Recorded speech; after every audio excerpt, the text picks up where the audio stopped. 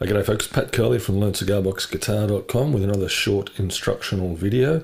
This one is aimed at answering a common question that I get, and that's around tone and the sound of my instrument and the sound that I'm getting and how I'm able to do that. So I thought I'd put together a video to explain the various ways that I manage to do that. Generally, it comes down to three different things: your hands, your guitar, and your amplifier. Now, your amplifier will include, you might have pedals as well, but it's your amp setup, your instrument, and what you do with all that stuff. Okay? I'll start with the amp. Now, today I'm using, it sounds like this.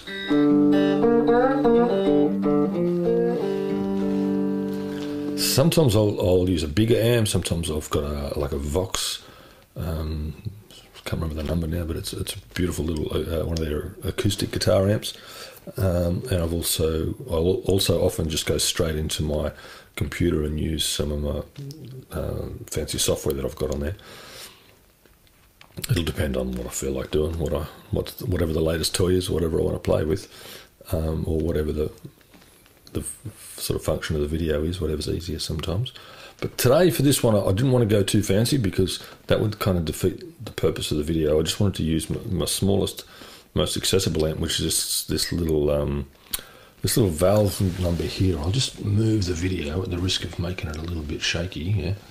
So it's over there. Can we see that? Where are we? Here we go. I'll just move it in a little bit. Well, it looks like there's an old Epiphone. Even a Gibson amp that kind of looks a little bit like that. I just bought it off a mate. So it's just got a Legacy brand, it's called. It doesn't really matter, I suppose. The main thing, it was a cheapie. I found it, and it's got valves in it, which is what I'm most concerned about. I'm just checking that I've got the camera in the right spot. People often, I know, talk about Roland amps. Roland make probably the best solid state or transistor amps. And these days, they've got effects and all sorts, and they're pretty cheap. So I know that they're very common. But I prefer the sound of the tubes. They sound warmer, more natural, more real to me. Yeah. So that's my amp. At the moment I'm not running into any pedals. It's just straight into the amp. I've got it set on a flat tone, and there's nothing much going on over there. Yeah? The guitar. This is my 3-string fretless that Nigel McTrustry made for me. It's a well-built instrument. It's solid. It feels great. As far as your tone goes, the main thing about this guitar is the pickups in it. I've got it set currently on this one here, a Juju pickup. And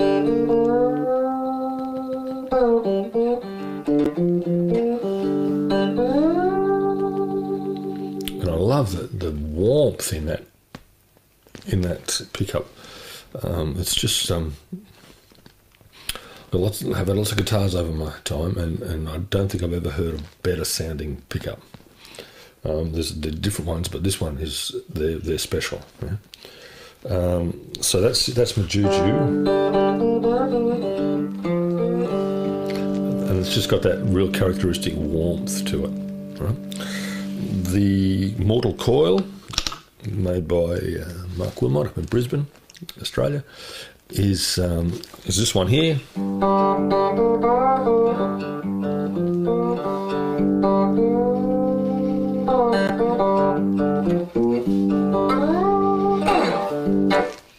Yeah, and you can hear that's got a sort of more of a mid-range to it, and it's got a lot more gain in it as well. And I use that if I want that sort of sound. So for a more sort of old-timey sort of blues or a heavier rock thing, I'll go that. Usually with the videos that you see me on YouTube, for instructional videos, I've got it set to the Juju.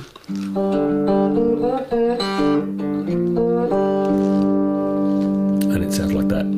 Yeah. I tend to have the tone controls set at about 7 or 8 as a default. I'll change it if I need to, but that's generally where I tend to go. Strings, I don't pay too much attention to strings unless they're really old and rusty. Then I'll change them, but I'll just find whatever set's laying around. I do insist on a unwound string on the top. That unwound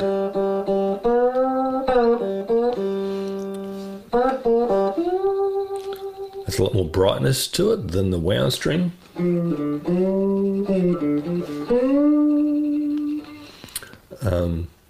Even though it's a different pitch there, you would have heard the wound string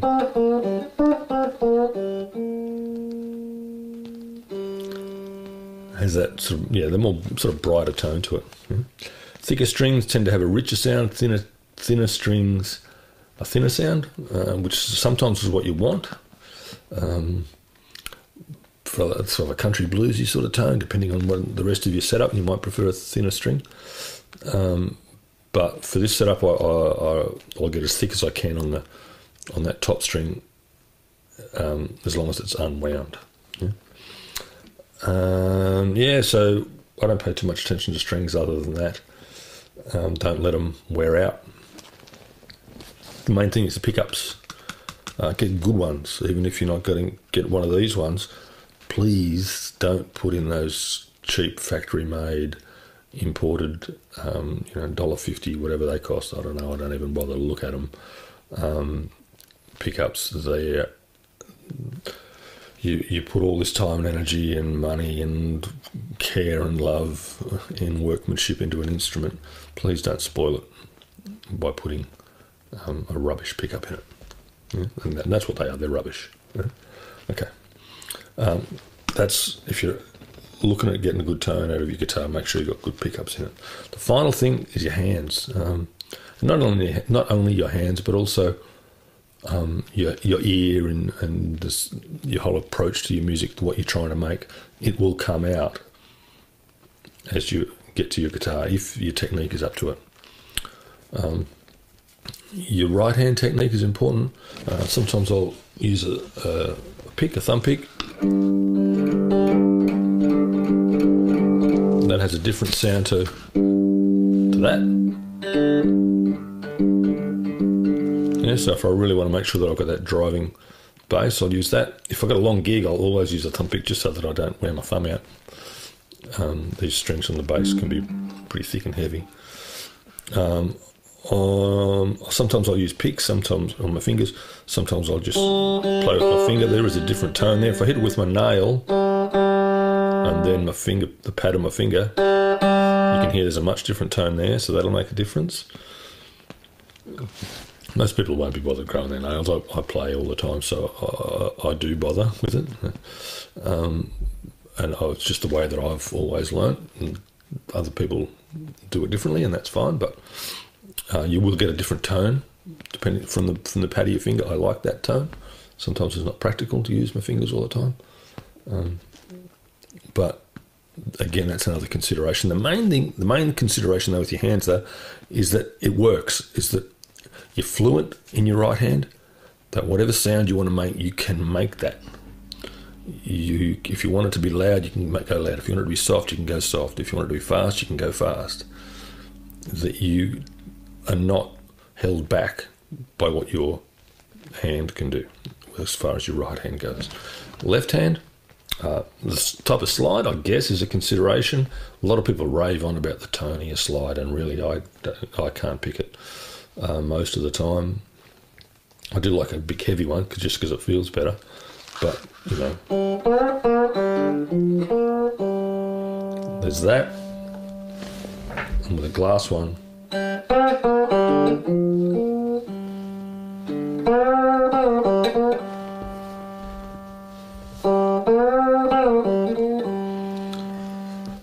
maybe there was a difference there, but I couldn't hear it.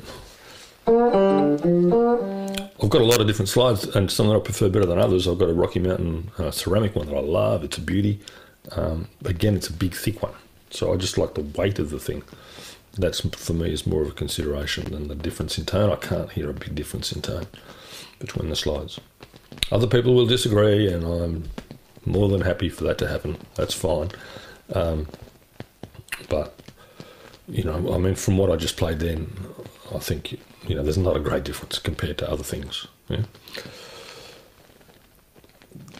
Your left hand, the main thing with your left hand is, again, your technique. So I've got two other videos out there, one on intonation, and one on vibrato. They're both very closely related because you need to have sound intonation in order for your vibrato to work. If you're playing, for example,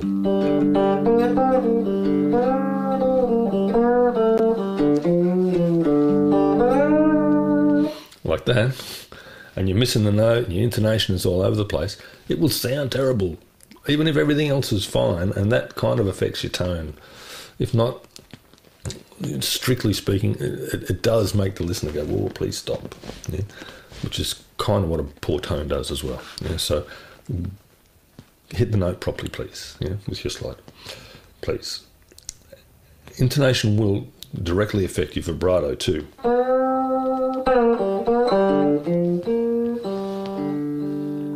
It'll also directly affect your approach to your note. So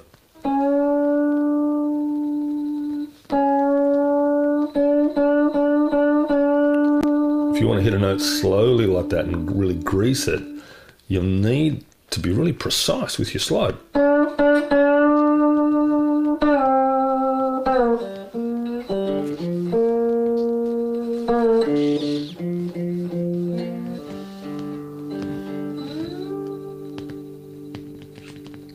So loud and soft, right hand, just sort of greasing the note, coming up to it slowly from behind, hitting it precisely.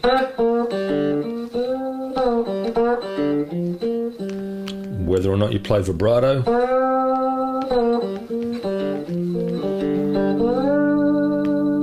all those type of things. I've got so much in my courses is about technique. Primarily, that's what it's all about, really.